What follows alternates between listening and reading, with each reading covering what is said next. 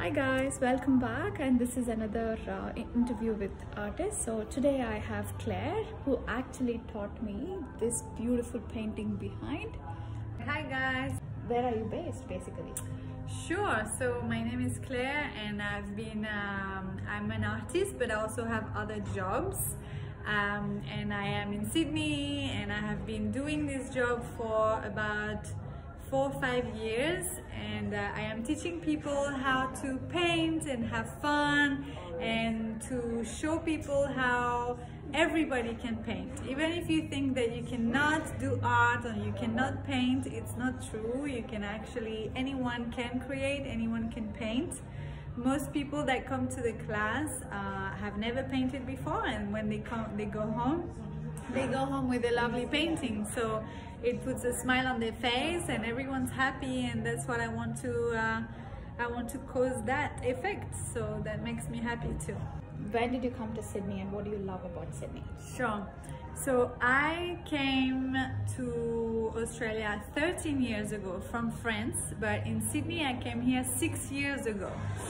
And I love about Sydney how it's multicultural. Like, you have people from all over the world, different nationalities, everywhere. It's full of different languages, and I love that. And I also love that it's you can be in the city and within less than half an hour or even 10 minutes you can be at the beach and have some of the most amazing beaches in the world.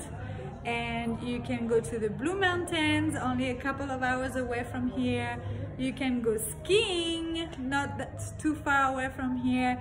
There is a lot of different things to do in Sydney. It's a truly incredible city.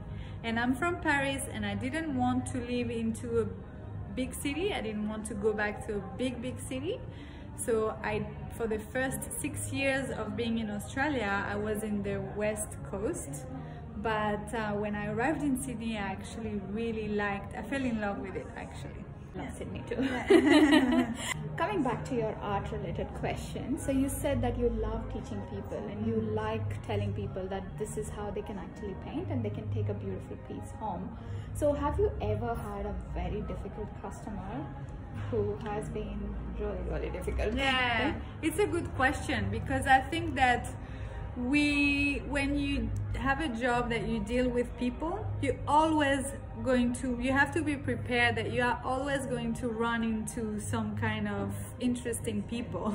Some people that will cause more trouble, some people that will be less social or less, and I think you have to have the mindset that you are going to run into these people. So you have to constantly prepare yourself to any situation. I think everyone needs to prepare to that, because some people might be having a terrible day.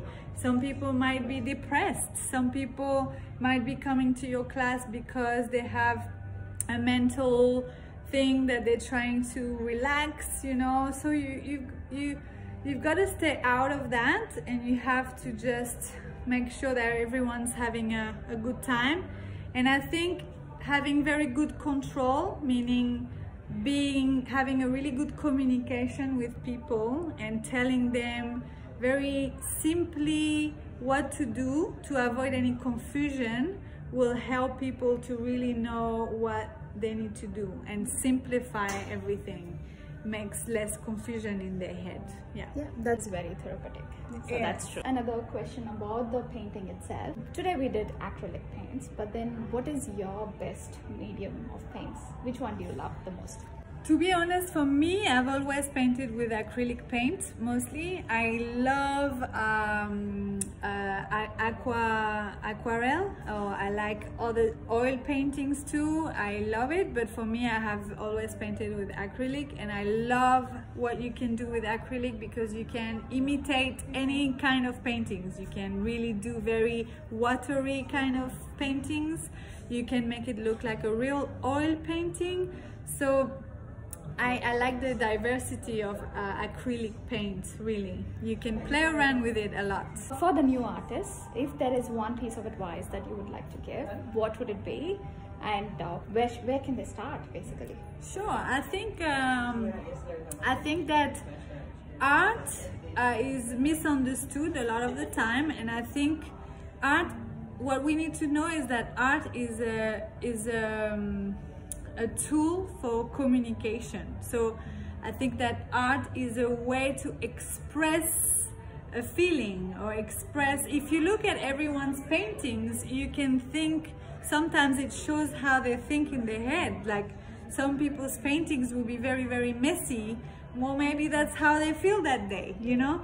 So I think that it's a way of expressing oneself. So we have to look at it, what you see through art is a way of communicating. Like if you hear a beautiful piece of piano being played, you feel some emotions. It's communicating something sad or something happy, but it's a source of communication.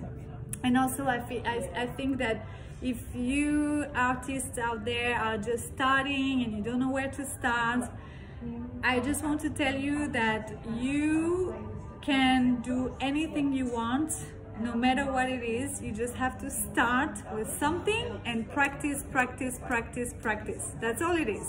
Whether you're going to be a football player, whether you're going to be an artist, you have to start the thing that you are passionate about and just practice, practice, practice, and there is no other secret. That's it. Yeah, that's a beautiful piece of advice. Yeah. So if our viewers have to find you, where can they find you? Sure. So you can find me on Facebook. So you can find me on Life with Paint